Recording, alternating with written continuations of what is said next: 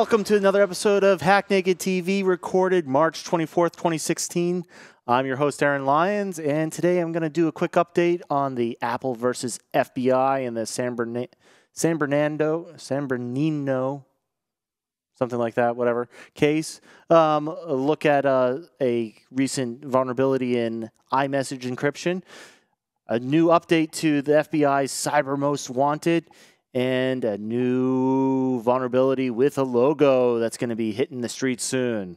All that and more, as always, brought to you by Black Hills Information Security, the leaders in pen testing and active defense. Email consulting at Black Hills InfoSec today for a quote.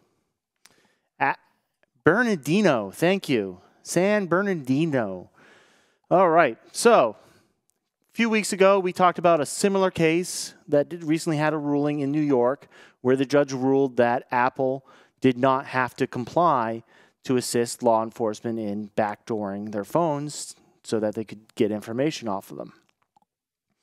In this case, there's been lots of controversy over this, but just this past Monday, the FBI filed a motion requesting a postponement of a hearing.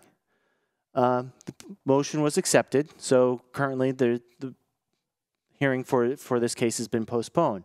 The reason being, the Justice Department said that an outside party has demonstrated a potential method for unlocking the iPhone that would not require Apple's assistance. And if this method is viable, it would eliminate the need for this case to go forward. The FBI is saying that it would have a progress report by April 5th, at which point they'd be able to determine if they needed to proceed with this case or it would be dropped. It's hard to say if this is a win or not for us. We'll keep you updated on any further developments. We'll be watching the April 5th announcement with sharp eyes, and we'll be sure to update you when we hear more. Links to all that in our show notes. Speaking of Apple and encryption and backdoors, iMessage encryption was cracked. And it's been fixed. So it's fixed in iOS 9.3 in OS X El Capitan versions 11 through 13. So the proof of concept attack took roughly 130,000 edits in 72 hours. That's to break the encryption key. If they wanted to attack iMessages in transit, they would already have to have some type of man-in-the-middle access to perform the attack. And if they wanted to decrypt undelivered iMessages in iCloud, they would already have to have access to your iCloud backup. So, there's a couple of caveats to this. You need to have a successful man-in-the-middle attack. You have to have a successful access to iCloud, which would only be for undelivered messages. You would need about 72 hours to break this, though obviously throwing more computing power at this might make this a little bit faster. And just to be clear, this would not help the FBI gain access to the I don't know why I can't say it today. Would not help the FBI gain access to the iPhone that they're currently seeking from Apple. Onwards and upwards, talking more about the FBI. Just can't get away from Apple and the FBI this week. So last week we reported on the update to the FBI's most wanted cyber criminals, top 10. Well, just a couple of days ago, they updated that list with another 2 hackers from the Syrian Electronic Army.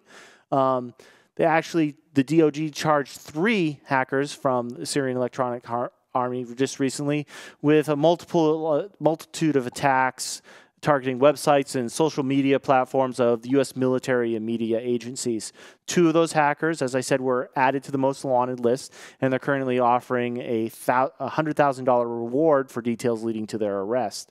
Their hacks include, and you might remember these from the past year or so, or a couple of years, compromise of a prominent U.S. media organization in 2013, and where they tweeted that a bomb had exploded at the White House.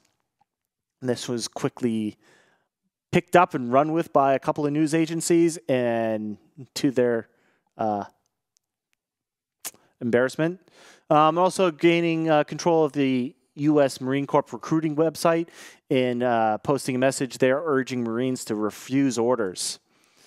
You can find links to the update and to the Cyber Most Wanted, FBI Cyber Most Wanted list in our show notes. Last but not least, brace yourself. Badlock is coming. That is right. The newest logo and named vulnerability is coming on April 12th. Really nice logo. Not a lot of details right now. So there's a critical bug in Windows and Samba, and there'll be patches available for Samba 0.4, 0.3, 0.2 on April 12th. We're expecting an emergency patch from Windows also on that date. Just to be clear here, Samba 4.1 and below are no longer supported and will not be receiving security fixes. So if you're on Samba 4.1, you need to upgrade now and be ready on April 12th to upgrade Samba on your Linux boxes and for that critical patch from Windows. Keep an eye on that, and as soon as we have more on that new vulnerability, we'll be sure to give you the full details right here. That's it for this episode of Hack Naked TV. Find us on the webs at securityweekly.com, hacknaked.tv. Email the show at theshow@hacknaked.tv. And we'll talk to you next time. Thank you.